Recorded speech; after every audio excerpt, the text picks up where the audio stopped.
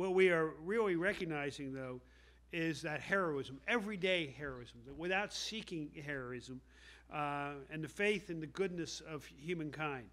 It's an everyday aspect of the characters of the individuals that are seated here in front of you right now. You know, heroes come in many different names and shapes and sizes, and, you know, from different roles, unexpected, expected, but they all teach us something. And the 6 individuals we are with here today teach us how to act, how to live, and how to be brave. They show us the meaning of sacrifice and the dedication of a higher calling, even though they did not know maybe that they were going to get into that, but it developed.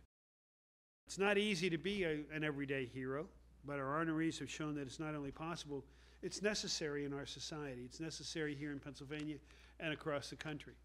They committed themselves to the idea that character and integrity makes success truly inevitable. Each of the recipients have led lives of purpose that set an example, not just for this generation, but for the generations to come. And by honoring these 6 individuals today, we are acknowledging them as symbols of a spirit of resilience and determination in the cause of progress for all people.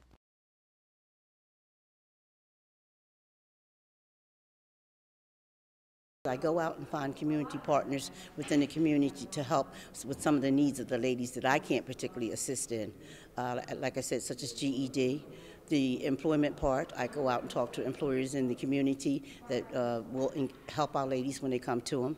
We do interviews. We can partner with CareerLink for interviewing. So when the ladies get there, they're ready with every part they need.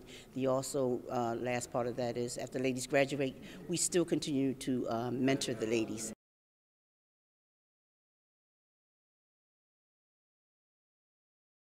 I think it's in recognition of 12 years at the Heinz History Center and 22 years overall in working in museums and being a historian of African American history, being a museum curator as well as an archivist, and preserving African American history in the Commonwealth.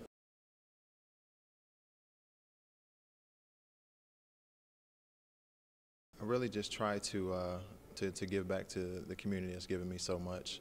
And with our organization at Stampede, we've partnered with some local businesses really to push the envelope forward with childhood obesity and healthy lifestyles.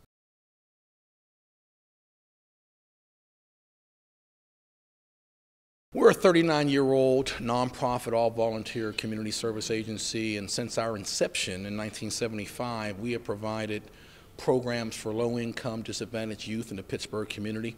Most notably, a nationally recognized program, the Connie Hawkins Summer Basketball League, the Franco Harris football camps, and the Willie Stargell Awards Banquet, a host of programs that annually present opportunities to build a champion spirit in young people. We have a motto: champions aren't born, they're made, through desire, determination, and dedication. So we use old school method of coaching and teaching to get young people to adhere to the principles of respect and love and move them forward to better opportunities for their lives. Public service, the nonprofit world, and not only the field of sports, but the business of sports too. At this time, I know some of you are here for the very first time. And so I wanted to see any here. Karen, I didn't see any that made it today. In his spare time, he has worked here in Harrisburg with Pinnacle Health Country, one that we all should be participating in. They call him William Neal in my, Westmoreland, my age, says he was fast too. That was a kid's segment on ABC 27 News. One of the things that I've added is since our grand individuals that are seated here in front of you right now. You know, heroes come in many different... interviewer that he sees his job as not simply to display what's known.